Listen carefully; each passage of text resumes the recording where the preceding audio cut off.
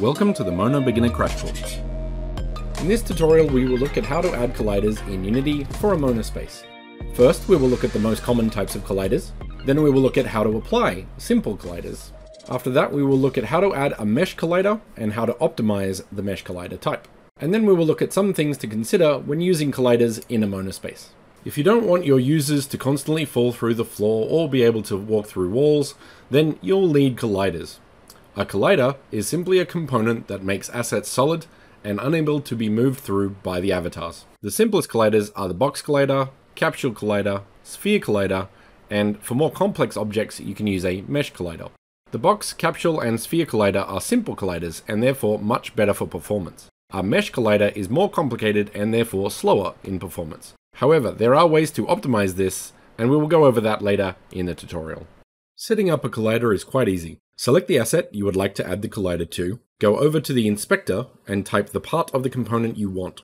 Box, sphere, capsule, or collider is a good example. Once you have applied the component, you can modify the collider with the Edit Bounding Volume button here. Note that to adjust the collider you need to click on the dots in the center of the area, otherwise it will deselect the asset. It is also possible to edit the parameters directly if need be. You can apply a collider on the asset itself or on an empty game object. You can copy and paste components by right-clicking the top of the component, select Copy Component, and then use Paste Component as New wherever you want it to go.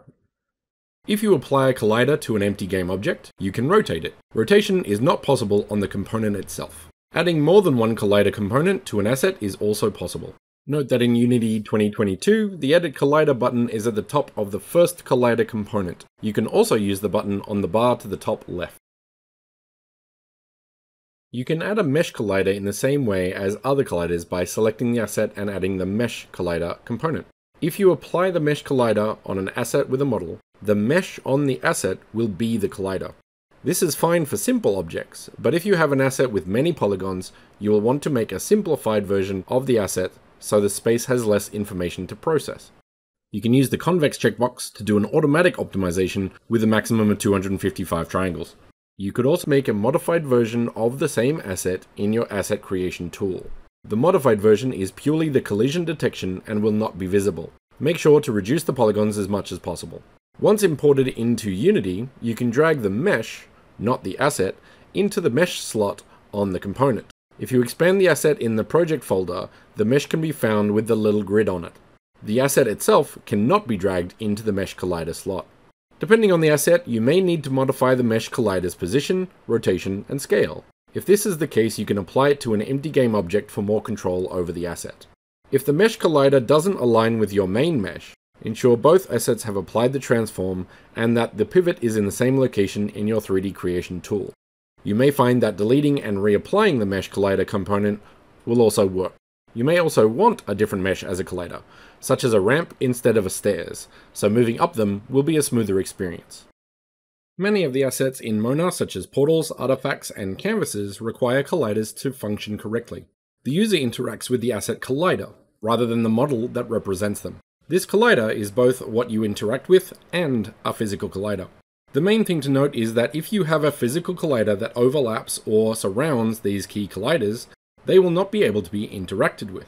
If you add a thick picture frame to a canvas with a box collider, you won't be able to interact with the canvas. As you can see in this example, the first three assets work fine, but the second three assets do not. You can get around this by setting the larger physical collider assets to a new layer. Go to the top right of the inspector on the asset and select the Layer pull-down, and then Add Layer. On Layer 8, add a label for your assets that can be seen through, but are physical colliders. The name is not important, just the fact that it's on Layer 8. So looking at our previous example, you can see that the assets work correctly, even though the physical collider is larger than the interactable collider. With the basics done, we can move on to our timelapse. You'll note that I have updated a couple of the assets from the previous timelapse. The colors are aligned with the sofa and armchairs, and the windows have been adjusted to the layout. I've hidden most of the assets to make things easy to track, but we'll add colliders to all the main elements that require them. Let's start with the room itself. It may be tempting to use a mesh collider with all your assets, but I do find there are benefits to creating separate assets with box colliders. Not only is this more performant, but it also allows for more control overall. Add an empty game object to apply the box colliders to. and then set them up to the walls, floor, and ceiling. I can split the walls up into different objects, so I can just duplicate and rotate them, which is much faster. The box collider approach allows me to modify the colliders within Unity without having to jump to Blender if an update is needed. If I was going to use a mesh collider, I would actually create a simplified asset so that the avatar can't jump out the window, but also be that little bit more performant. In this case, it's just a cube, with the normals facing inwards, as the normal direction is what is used in the collider, and apply that to the mesh collider component. Make sure that your optimized mesh collider and the original mesh have the same settings, such as applying transforms and the pivot location, otherwise they will not line up in Unity. Do note once again that the asset itself does not get dragged onto the mesh collider component, but the mesh itself. This is a subcategory of the asset. Moving on to the furniture, we have the same options. In the case of the ottoman, I can quickly add a box collider. Note that the size of the collider will usually align to the size of the object if it's on the asset itself, which is great for single collider assets. If I plan to use several colliders, I find it easier to navigate the colliders by adding an empty game object, so the only components you see are the colliders. You can use a mesh collider on its own, use simple colliders to create the base shape, or create an optimized version of the asset to use on the mesh collider. Simple colliders will always be more performant, but there are certain situations where you might want to use a mesh collider. As always, it comes down to time, quality, and performance. With the base assets done, let's get into adding colliders for all the other assets at 10 times speed. Note how with some assets I'll use a single box collider, and others I'll add an empty game object with several box colliders.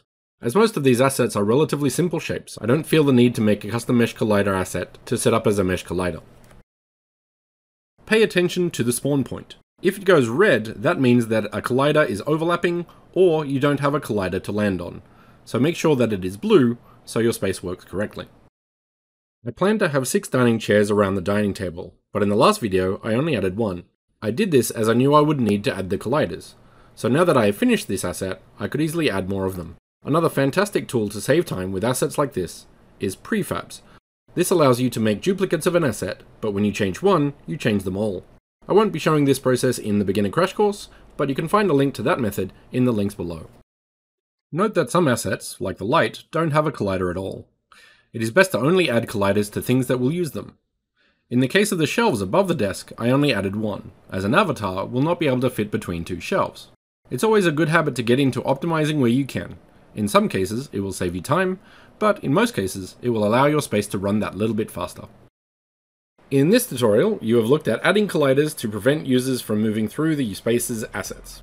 With that all done, we can start looking at lighting to make our space look that little bit better. Thanks for watching, and happy building!